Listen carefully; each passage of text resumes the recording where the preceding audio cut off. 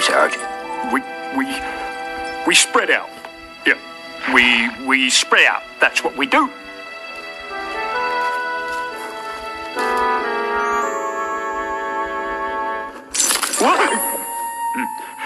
Right, very good.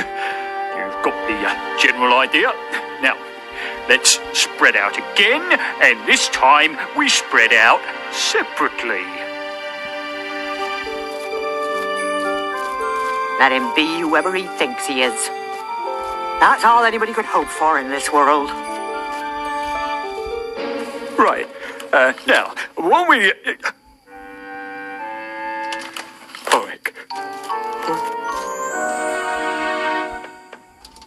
Oh, well, no one in. Oh, blast.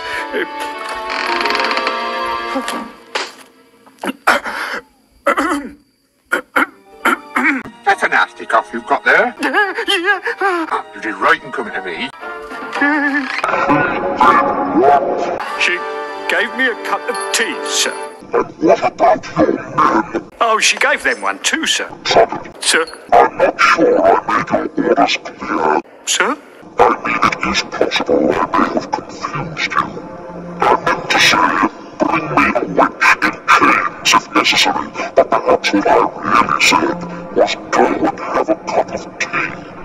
Was this in fact the case?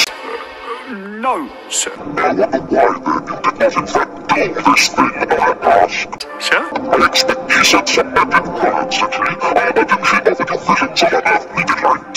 Did she show you dark fascinations of forbidden raptures, the like of which mortal men should not even think of, and demonic secrets that took you to the depths of man's desires? You were right, sir. What?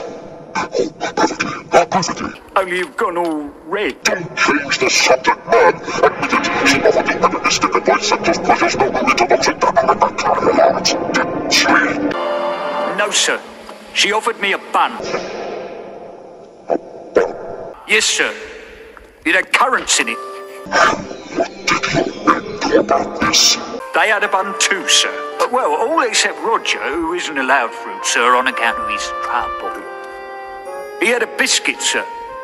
Your name, Sergeant. So...